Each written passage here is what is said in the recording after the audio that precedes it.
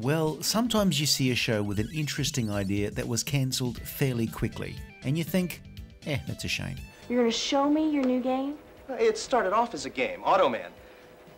Now it's real. The series might have had a good setup, a charismatic cast and characters, and interesting plots. Or at least 2 out of 3. But even with a handful of episodes, they still stick with you. Automan.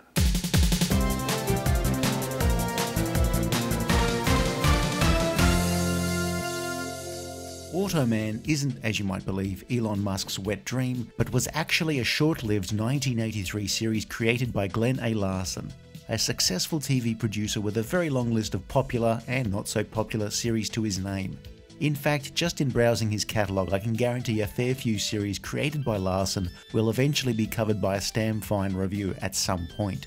One of Larson's best-loved series of the early 80s was his series Knight Rider, which ran between 1982 and 1986. It was a show about a cool, futuristic car that spoke, and a guy with high-tech hair who drove around jumping over things fighting crime. Knight Rider's immediate success inspired several other series, and inspired does sound nicer than rip off, but if you can't rip off your own series, then I mean, man, why bother? The 1982 movie Tron hadn't been a massive box office success, but the visuals had impressed most people who saw it, and after discussions with Tron's producers, Larson came up with Automan. Part of the fun of watching some Larson shows was working out which movie, in a completely non-legally binding way, provided the inspiration for his latest creation. Automan. That's me. Tron was about a man who went into a computer, and Automan was a computer character who came into the real world. Larson concocted the idea of a milquetoast cop by day and hobbyist video game designer by night who accidentally somehow created a superpowered solid hologram avatar out of thin air. There's also a floaty glowy thing that can conjure up a Lamborghini out of thin air, and, well, hey man, Knight Rider sounded pretty silly to TV executives until they saw the ratings. Larson had recently moved from Universal to 20th Century Fox, and for the fall 1983 season had sold several new shows, with Automan being picked up by ABC and broadcast from December of that year.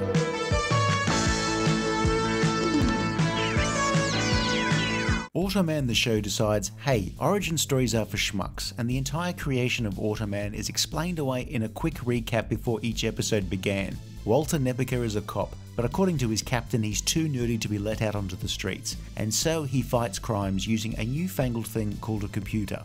When you're at that computer, you don't know anyone else exists. In 1983, computers were still a very new thing to most people, so Automan has to explain a lot of concepts that we now take for granted. I knocked over a glass of water into this whatever it is. The keyboard. While working on personal projects like video games and AI, Nebicher somehow manages to automagically create a hologram crime fighter out of headshots of leads from other shows produced by Glen A. Larson. I tried this once with pictures of Tom Cruise, and all I ended up with was a lot of targeted ads for dentists. A hologram.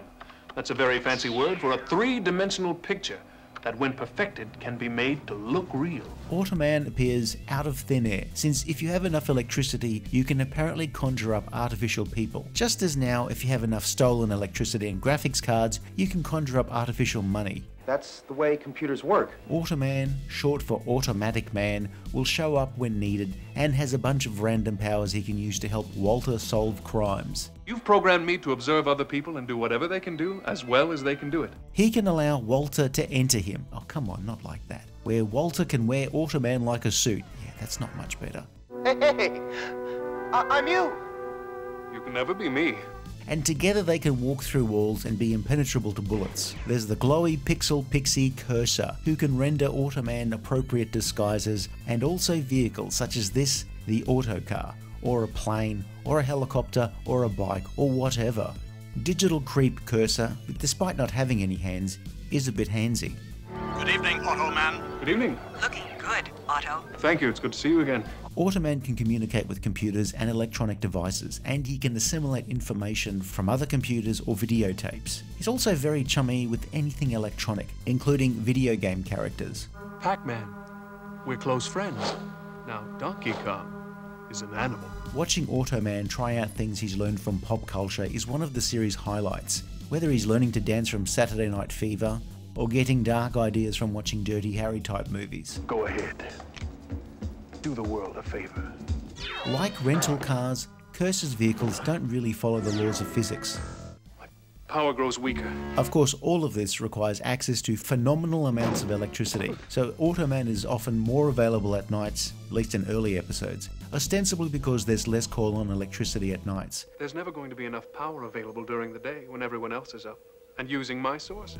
But also because the electrically charged Automan spends his off hours in the daytime trying unsuccessfully to raise goldfish. That, and it took them a while to work out how to do special effects in daylight.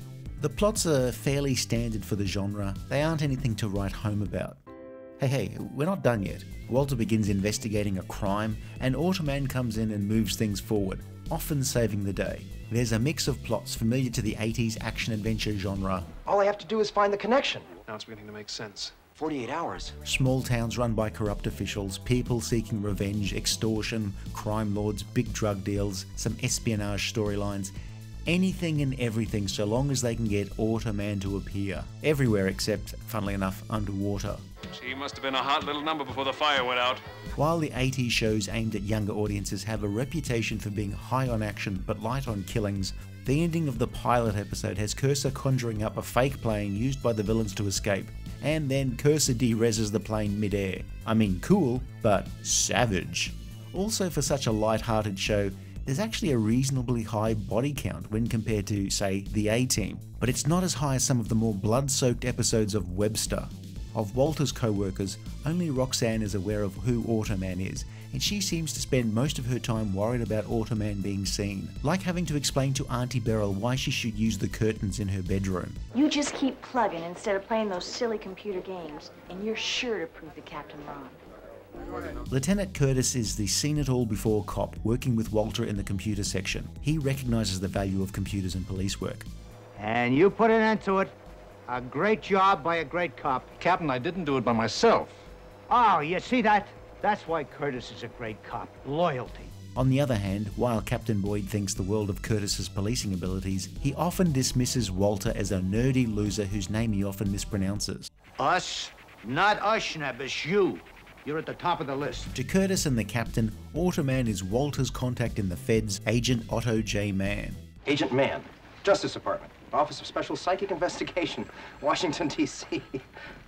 Oh, my God. When he's not being mistaken for a footstool, Automan is likely to ignore Walter's instructions and go it alone, because otherwise it would be a very short show. Okay, so we won't tell him. Also, a show called Walterman wouldn't have the same zing. This is the story of Walter Nebicher, doing what he likes best, fighting crime in the streets. The look of Automan was heavily influenced by Tron, and thanks to the involvement of that film's producers, the expertise to realise the complex effects was there.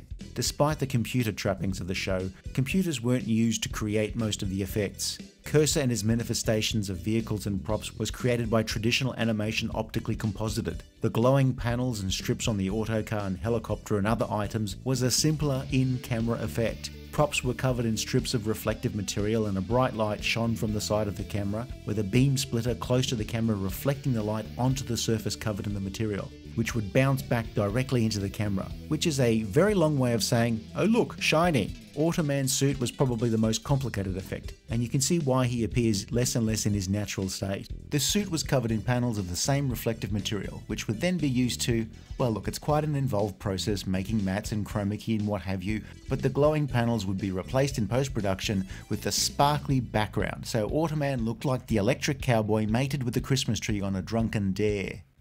You know, from a room like this, a hologram could rule the world. Easy, Otto. Holograms aren't exactly what you'd call an organized political party. Clearly, this made the series really quite expensive compared to, say, Knight Rider, where the main special effect was David Hasselhoff's hair. Early episodes had Automan principally appear at night until they could work out the best way to recreate the effects in daylight. Yes, you can do all this stuff on your computer now, but this was years ago. It's nearly dawn. The world is making toast, watching Good Morning America, brushing its teeth. I don't have the strength left to help you. I can feel 3 million toasters, waffle irons, and television sets turning on. There go the electric razors, toothbrushes, and heaters. I just don't know about that outfit. It's a little behind the times. Good. Good? I made my home base Australia. Desi Arnaz Jr. stars as Walter Nebicher, and he sometimes seems a little uncomfortable in the role. You'll never make the turn! Which is basically to explain the plot, You fixed the burglary investigation to get Lyman & Co. to pull the armory job. be frustrated by being kept off the street by Boyd, I'll get you for this, Nebish. then he has to keep a lid on his sometimes wayward creation, Automan. Automan can change that. I've programmed him to be everything I ever dreamed of being as a policeman. Say it ain't so. Walter's geeky side is toned down slightly so that he's able to hold his own in a fistfight and not have to rely 100% on Automan getting him out of trouble. Walter's someone keenly interested in computers and video game design, but as far as his abilities as a cop go, he's a bit like Rodney Dangerfield's watercolor self-portraits. He gets no respect. It's like an overgrown child on his first trip from home. Otto's feedback circuits make him curious about life and things. Oh, no. Despite Arnaz Jr. being the son of Lucille Ball and Desi Arnaz, he never gets annoyed enough with Automan to tell him he's got some splaining to do. We're still gonna have trouble explaining you. Chuck Wagner as the self-consciously self-assured Automan is either annoyingly smug or just the right amount of silly hero. I look wonderful. If you do say so yourself. He's a mix of an old-school superhero and a polished game show host, displaying more than a hint of tongue-in-cheek. Yes, but look at my new suit. Wagner quickly grew into the role, making Automan a rather more charismatic character than Walter, playing the role with a glint in his eye, and that's only partially due to the special effects. That's what I call rude. Gerald S. O'Loughlin starts off as the typical 80s shouting hard-ass police captain Boyd, but he does settle down a little as a person who's basically just distrustful of technology. Get back to your cage, boy. Now! Robert Lansing as Lieutenant Curtis seems to be trying his best to make a thankless role less thankless, basically playing the respectable traditional cop who pops up in one or two scenes an episode doing old-school investigation, but one that invariably needs Walter and Automan to do their thing. Everybody, but I gotta be straight with you now. Most of the credit for this bust Goes to you, Lieutenant. Heather McNair does well in an even more thankless role. Roxanne is in on Automan's origin since she basically saw the recap at the start of each episode. My name is Automan. Still, she spends a lot of the series with a surprised expression on her face, trying her darndest to keep Automan from being busted. Automan, what are you doing here? Do you realize anyone can just walk in and find you? Walter's been crushing on Roxanne. At the end of the series, we find out that she feels the same way.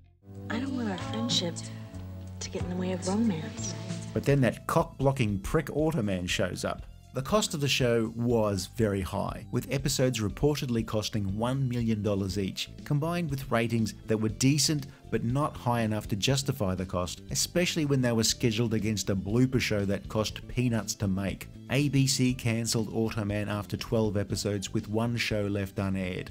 And with that, the show faded into a sort of obscurity. If you ask people about Automan, the answers you'll get will break down thusly. People who remembered it fondly, people who were aware of it, or people who think you're talking about furniture. There were Automan toys, which command huge prices today. So we're unofficially jumping in on the Automan bandwagon, such as it is, with the very poorly researched Stam Fine Automan Automan.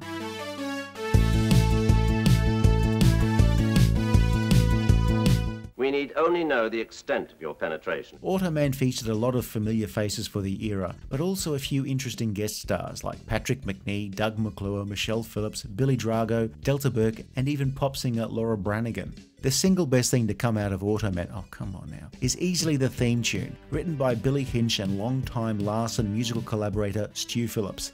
It's the most 80s thing in a show that's so 80s you need to put a warning label on it, a warning label that reads, Warning, the 80s. It's a banger, it slaps, it bops and it beeps. I don't actually know what any of that means, but I think it means it's good. It's definitely an earworm, though maybe not as bad as those from SETI Alpha 5.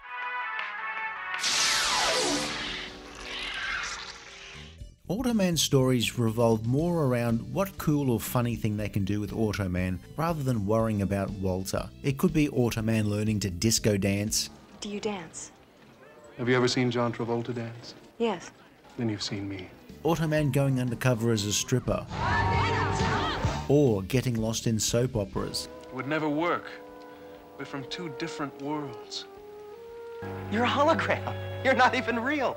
Neither are the people in soap operas, and they fall in love every 20 minutes. Or he's been watching too many vigilante cop movies. Mad Dog doesn't play by the rules. Sure I do. Only they're my rules. Yes, Automan is not 100% serious, and it's probably best described and enjoyed as an action comedy show. I've never met such a rude young man in all my days. Not even when you were toast of the Dallas Cowboys? Well, I never. It's not what those linebackers used to tell me. Automan was a show that I've always been aware of, but I don't ever recall watching back in the day, so it's not a series that I have any great nostalgia for. What's with your collar? Radiation poisoning. I've watched the series for the first time as an adult, albeit an adult who still eats glue, plays with action figures, and puts playing cards in the spokes of my wheels. Pro tip, it does not work as well with cars as it does with a BMX. So how does Automan appeal to someone who would have been the target audience but hasn't been for some time? The pilot looked awful and cheesy, like a cheese pizza without the pizza part. I originally started writing a review with lines about, well, some failed shows just weren't very good, but I kept at it, and there was this tongue-in-cheek aspect to the show that emerged that really started to endear it to me. It seems every time I try to concentrate on something, my circuits get overloaded by Rachel's face. Maybe Automan is an acquired taste, like Vegemite haggis. Get out of my office right now, Nebicher, you hear what I'm saying? But you probably can't watch it without a smile creeping across your face. Oh, I'll bet there's nothing you're afraid of. Well, that's not true. There is one thing. What's that? A power failure. Automan being a naive goofball doofus combined with some over-the-top sight gags make a show that is still quite fun and entertaining. Ah, Walter. Fancy meeting you here. Very fancy indeed, Otto. Since the show's cancellation, the surviving cast members have found fans still fondly remember the series. When I answer my fan mail, should I sign Automan or just plain Auto? Creator Glen Larson felt that they may have moved too fast with cramming the show with Automan gags and abilities, but the show without Automan or the Auto Car would just be another action-adventure series. The show doesn't really do much with its supporting characters, wasting the cast, which is a common trait of similar series. Should have taken that last left turn. Oh, we can still make it. Automan either works for you or it doesn't. Like the guy mowing my lawn right now, which is somewhat concerning since I live on a houseboat. Otto, you've gone absolutely mad. No. You're thinking of Earl, Willie Joe's long-lost brother. Now, he is crazy. Enough. I began watching Automan expecting a shallow and uninvolving take on 80s action-adventure series, but left with a giant grin. I had a lot of fun watching this show for the first time. Also, that bloody theme tune has been stuck in my head for weeks. If you enjoyed this video, please like and subscribe, leave a comment below or check out some of our other videos.